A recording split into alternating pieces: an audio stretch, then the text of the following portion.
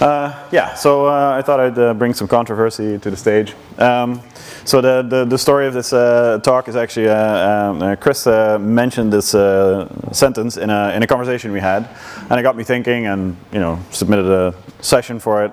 Didn't really think about the submission of the session for more than about 5 minutes, and then yeah, it got selected. So then I had to come up with the whole story.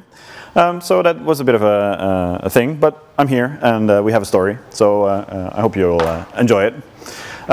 So the Docker is a new tarball and Amazon is a new VMware.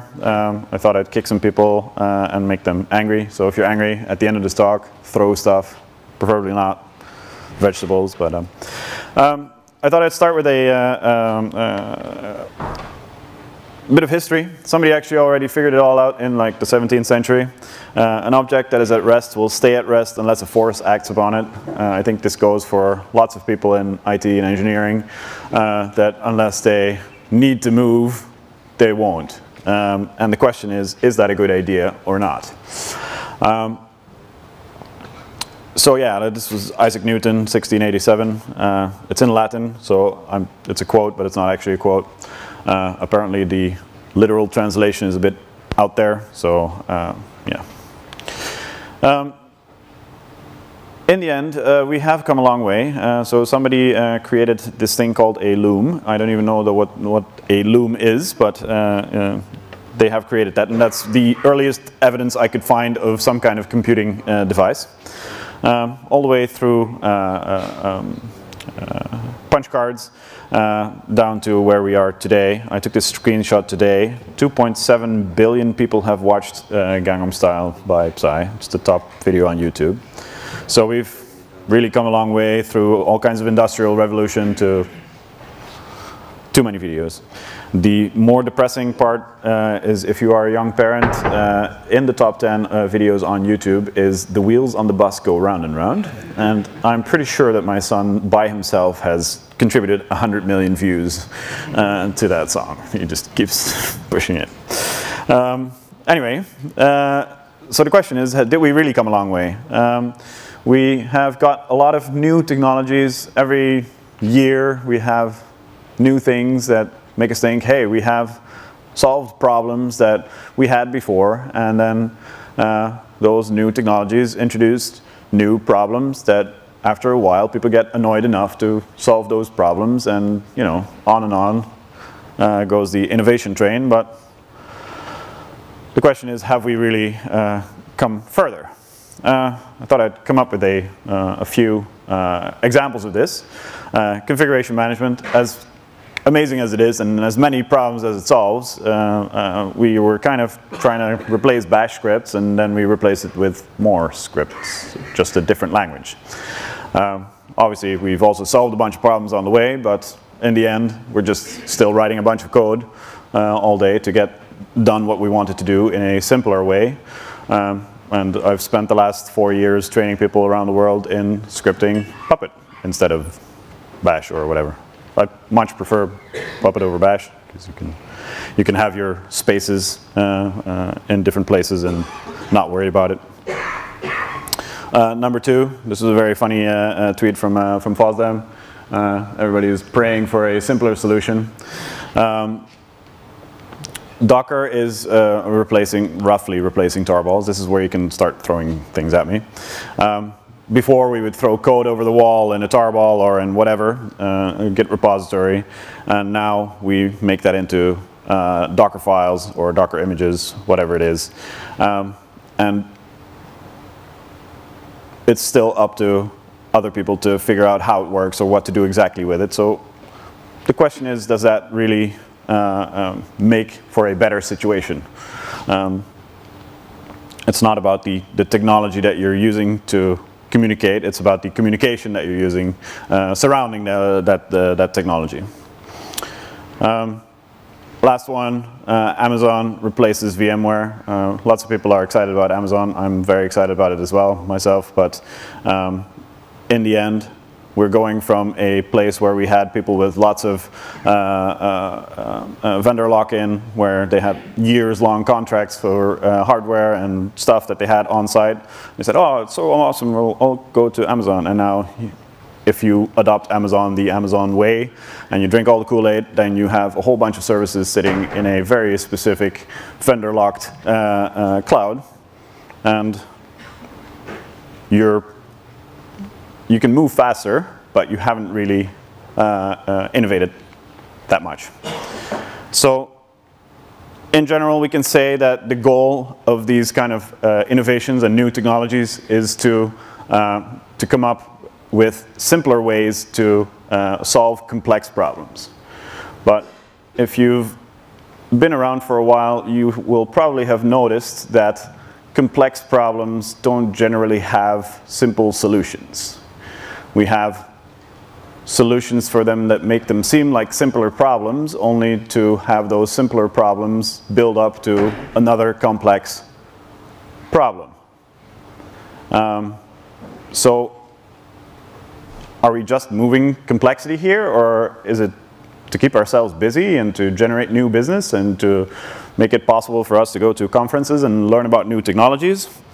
I personally think that the truth is somewhere in the middle. We need to keep moving to keep up with the pace of business and the pace of the expansion of computing. So we're doing more and more and more, and we need a way to handle those situations. However, the systems remain complex. They're just expanding. These innovations, are they even wanted? So I spent a fair deal of my time consulting in fairly traditional enterprise organizations, and the pushback there towards lots of new technologies is usually very much reluctance. Hands up if you recognize that situation. Yeah? Yeah. It's from an engineering perspective, that is unfortunate. From a business perspective, it's sometimes understandable, sometimes not understandable, sometimes based on wrong understandings. But yeah, so that there is a conversation to be had there of, okay, we have new technologies. Do we want this particular new technology? What is it going to bring us? What is the risk involved? Patrick had some very good points just now about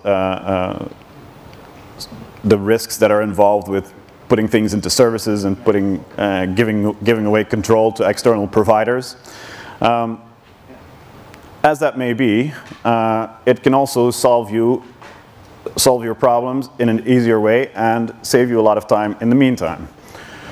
So the question is then, how do you decide whether or not a new technology or a new service is a good idea? Are we okay? Just plug it in and pull it. Yeah?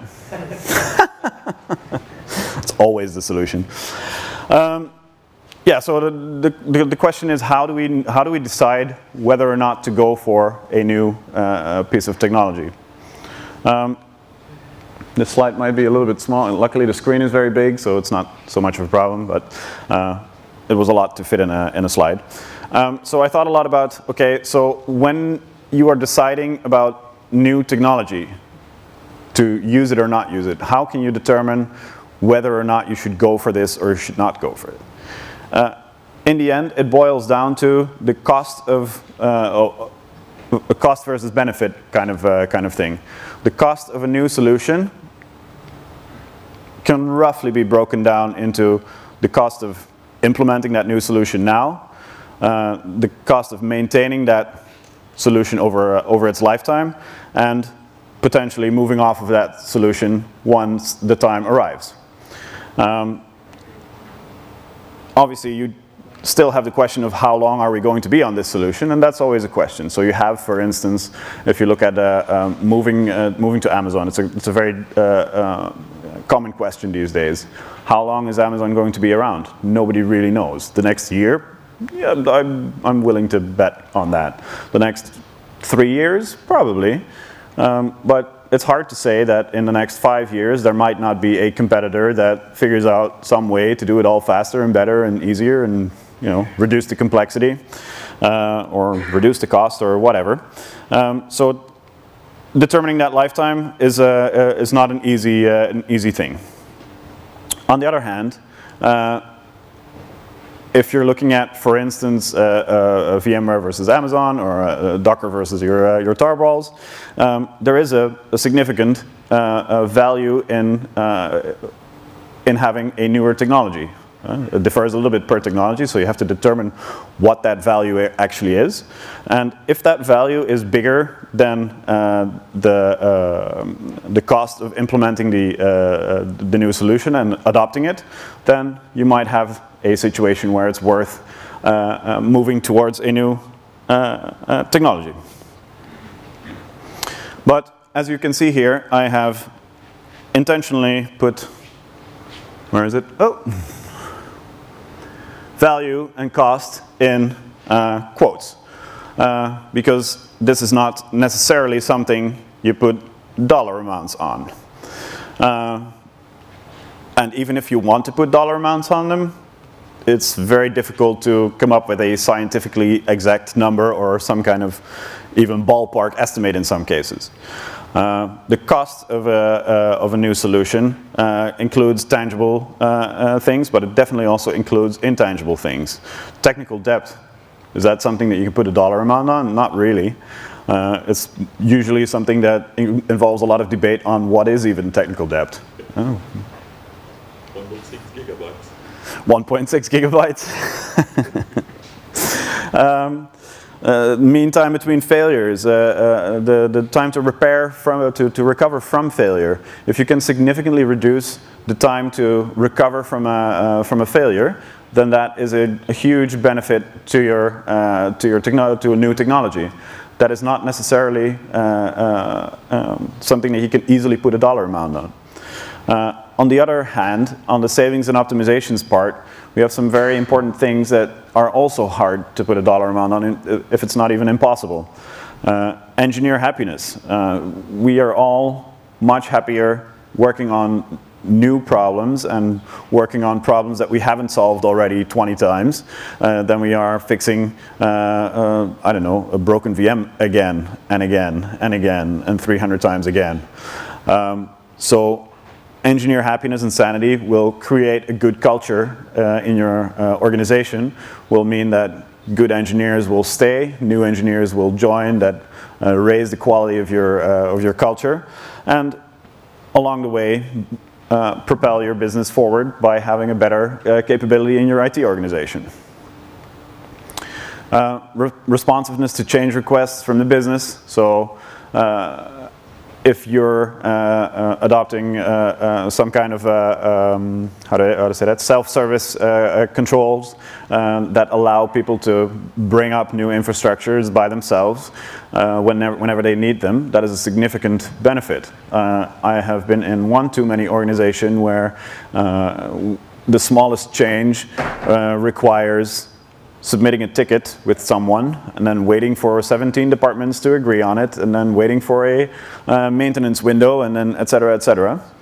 I'm currently consulting with a client. They have a reasonably sized organization. They have 4 F5 load balancers, hardware load balancers.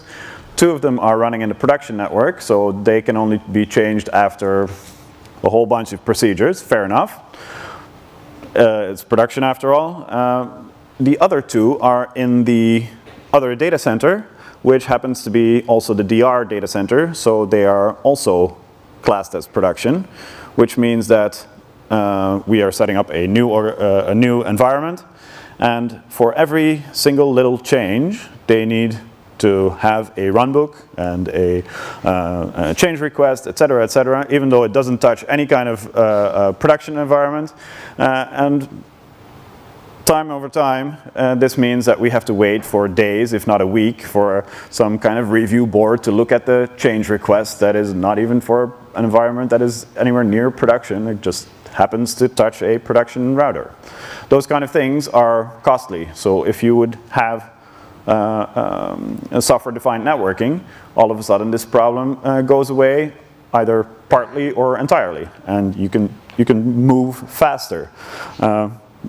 You can start to see how this all involves influences the decision on whether or not you should go for a new technology. However, a lot of these discussions tend to focus on the parts where people can put a measurement on it and can put a dollar amount on it. So this is a difficult thing to manage. I think that part of this discussion is also that, so I've seen one too many organizations where there's an endless bike shed discussion on things that don't necessarily always matter to the business. They might be good engineering discussions, but many engineering departments forget that ultimately they are a function of the business, and whatever they do should be in the best interest of the business. There is a footnote there, though, that says the business does not necessarily always know what is best. I think the most fun anecdote that I have for that is a couple of years ago we had an inquiry by an IT management person, definitely not someone with very much technical knowledge, and they said, okay, I would like to have this infrastructure with all of these things, etc., etc., and our budget is $700.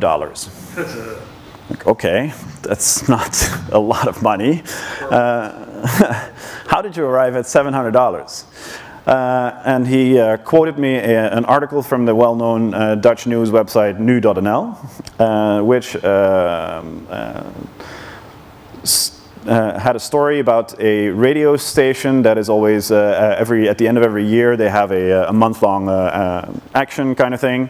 And in the article, there was a quote from the IT manager from that radio station who said that the bill for his Amazon resources was lower than the cost of providing pizza for his whole team. And so our prospective new client had determined that based on that, $700 was a very reasonable budget for him to have a new infrastructure that would cost, let's just say, a little bit more than $700. So, you know, it's up to engineers also to explain to a business what is best for them. And ultimately, together, find a common ground and determine which way to go forward. I'm very much an open source lover, even though I use a Mac. I'm going to return that thing after this conference, but different story. How does open source fit into this picture? Depending on how long we are going to stay on this technology, we want to know how much it takes to get off of this technology. As Patrick just said as well, the most important thing is your data. Not necessarily how you process it, but it's your data. If you put your data in somewhere, you want to make sure that you can get it out. Open source doesn't necessarily guarantee that this is possible, but it is definitely going to make your life a little bit easier. I'm a fan of chat solutions like Slack and HipChat and whatnot. I'm a bigger fan of Mattermost, which happens to come bundled with GitLab these days, because all of a sudden you are in control of your own data. The stuff that you put in Mattermost lives in your database on your environment. And yes, there is a cost to managing it all, and there is no flashy mobile client, but it does its job well, and it's fully open source. The same thing for GitLab versus GitHub or whatever other source control solution. If GitLab goes belly up next week because they decide that maybe dropping a database was a little bit too expensive, yeah, well, no, too soon was Sunday morning when I had a talk about GitLab with a bunch of GitLab employees in the room, and I also couldn't resist to make a joke. Anyway, yeah, so if GitLab goes belly up tomorrow, everybody who runs self-hosted GitLab has not really anything to worry about. There won't be any more updates, but you have your data, and you can access it anytime you want. You could even decide to make changes to your GitLab yourself if you really wanted to. So very much in accordance with what Patrick was just saying, services that are run by external businesses, that has a bit of a tendency to be a risk factor.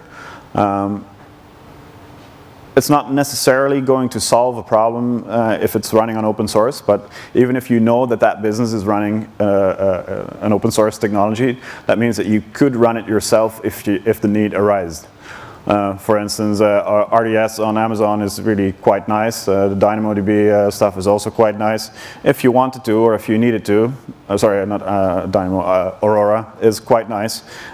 If you wanted to, or you needed to, tomorrow you could run it on premise again. All you needed was, you know, that little bit of data that's sitting in there, but hopefully you'd already have a solution for that.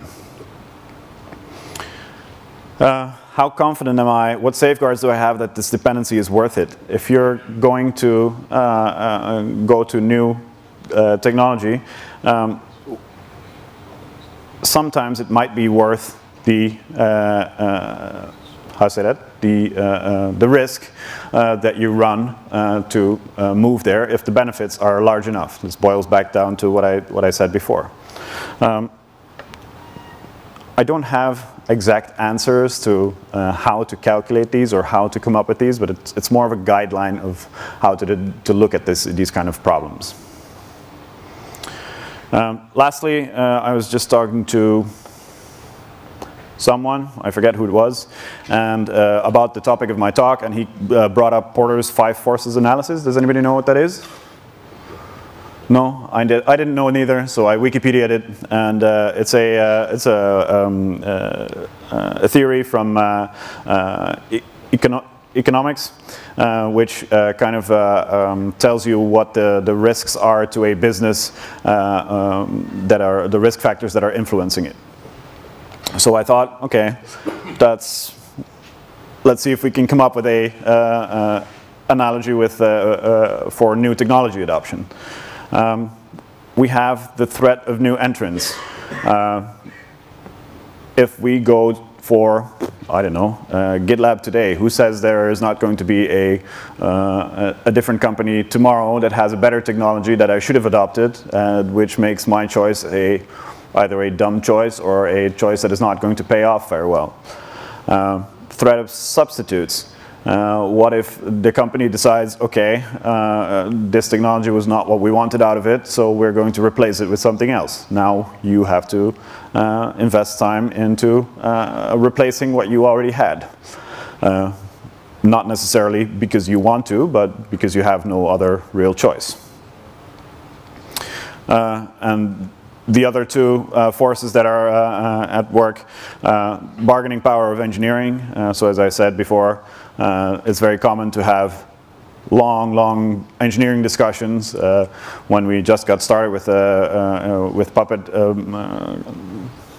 7 years back, there were lots of discussions on whether I should go with Puppet or Chef, and these were endless discussions. And you know, as we were doing a lot of Puppet, people were asking us.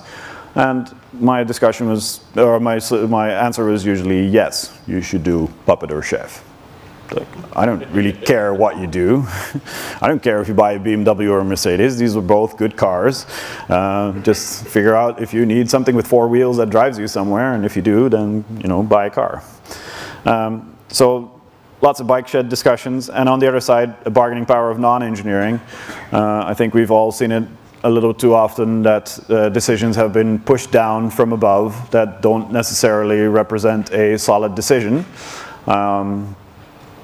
but they are pushed down, and yeah, that is something to take into account. So that was kind of what I had to say. Are there any questions so far? Or are we ready for beer? Totally ready for beer. All right, thank you very much.